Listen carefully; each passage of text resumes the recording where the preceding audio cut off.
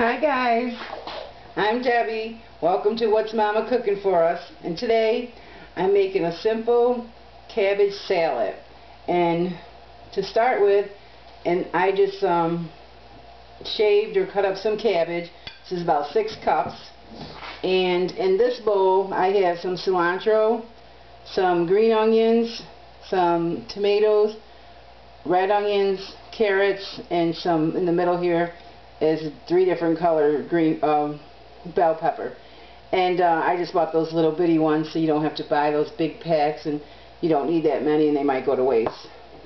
So very simple. We're just going to put all these items in: the tomato, the red onion, carrot, and cilantro. Let's not miss a drop. Okay. And then we're going to put about a teaspoon of pepper. We'll see, we might need a little bit more.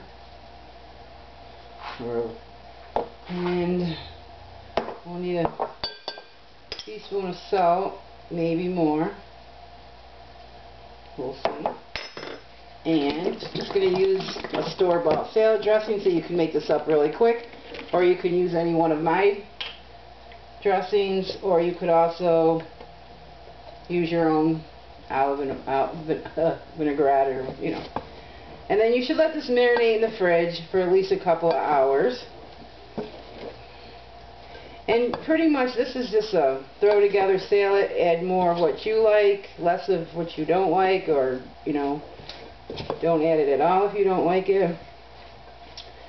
And I swore I was making a small salad, but it always turns into a big one with me. But this is good. This is healthier than mayonnaise. Try to be better to use your own oil and vinegar dressing, but I'm cheating today and using a store-bought, which there's nothing wrong with that. And sometimes that's all you have on hand. Let me turn this light on so I can see what I'm doing. Look at how good that looks. We're having this for dinner tonight with, let's put a little bit more, give it a shake. I'm making some shrimp fried rice and some sweet and sour chicken. And I thought a nice fresh salad would be good to go with it. And that's pretty much it.